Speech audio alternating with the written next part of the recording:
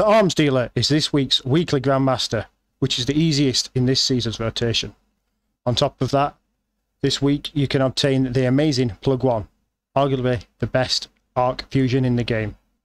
This is the last time you're able to obtain this gun before it goes into the Destiny content vault, so it's a good thing that 8-minute runs are very achievable. Here's my guide on how to do that.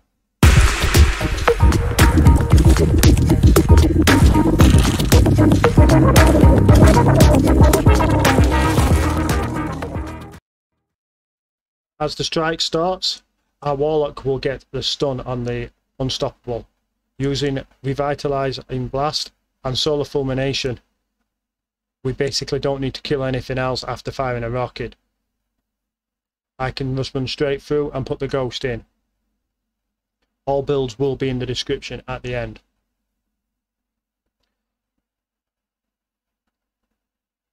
We then proceed through, having the player not on galley take down the ship, and the aim is to clear as many ads as possible as fast as possible. If we can, we will get finishers on any majors or yellow balls. Again, our Warlock will get a stun on the champion, followed by one galley shot. This will enable the Void player who is in Viz to get the finisher, giving us all heavy as he is running Aeons.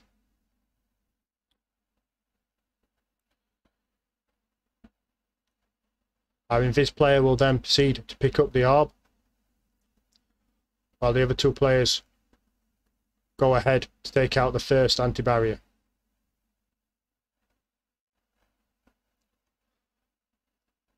A rocket is led,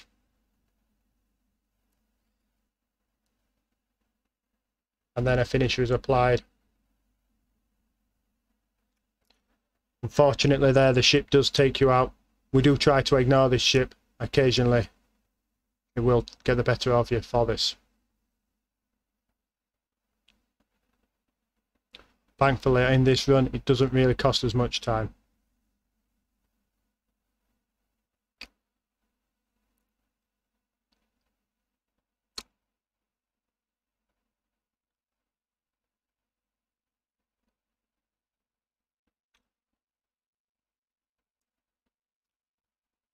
We take out the next anti-barrier and then ignore the rest of the ads other than firing a galley to clear them and kill the last Unstoppable at the top.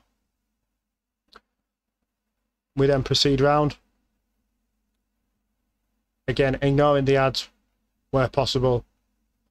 The Hunter is running a healing nade which he can throw out should we require it.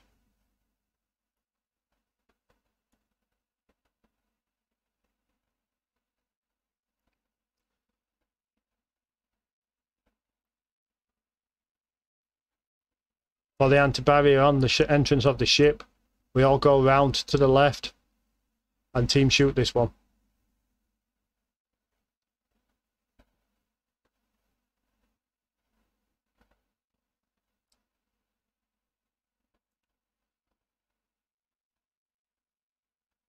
This ensures that we are safe.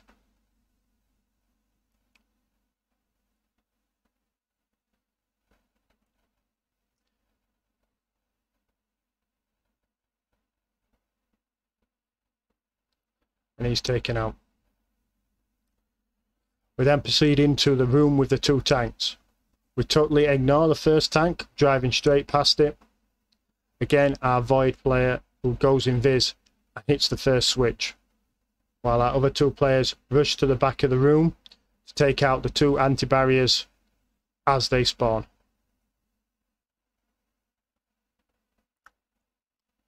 Combination of blades, a grenade and one galley shot is enough to destroy these two, thanks to Revitalizing Blast and Solar Fulmination.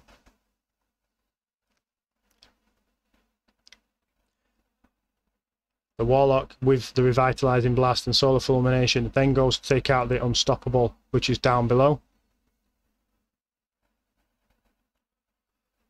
while the two Hunters deal with the 3 Unstoppables coming out.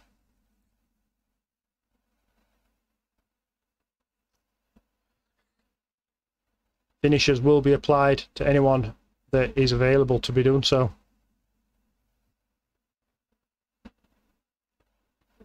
If they're not available, we just proceed on.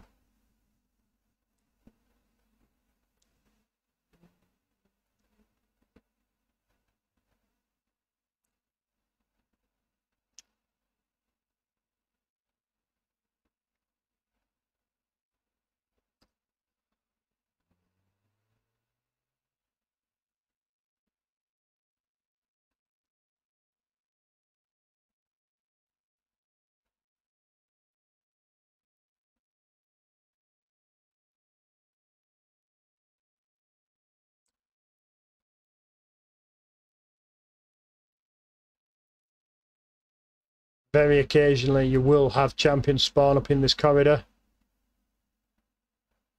As we do here, the anti-barrier comes to us here.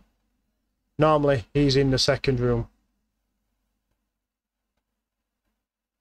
This means that we only have the one after this first bridge. So we do have the unstoppable.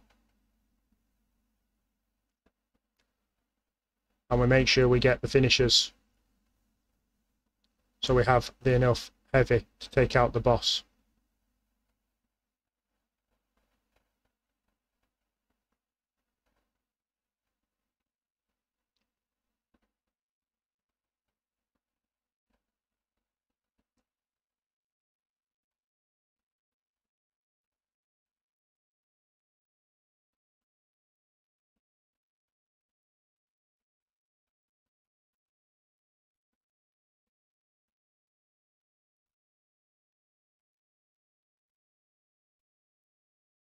Fortunately here I failed my jump.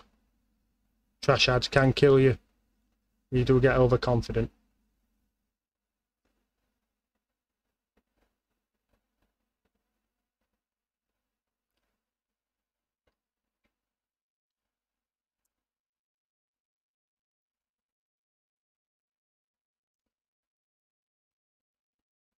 You'll see here our warlock climbs up the chain, which enables the boss to be shot as the elevator is going up, which makes for clearing the boss a lot faster.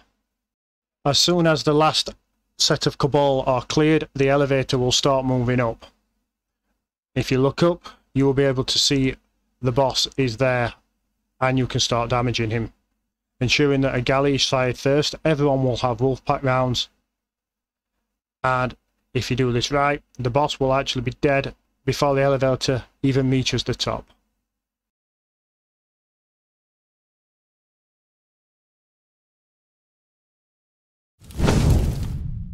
I hope you found this guide useful. Please do let me know in the comments if you did, and don't forget to like and subscribe. Good luck forming your God Roll Pogwans, guys.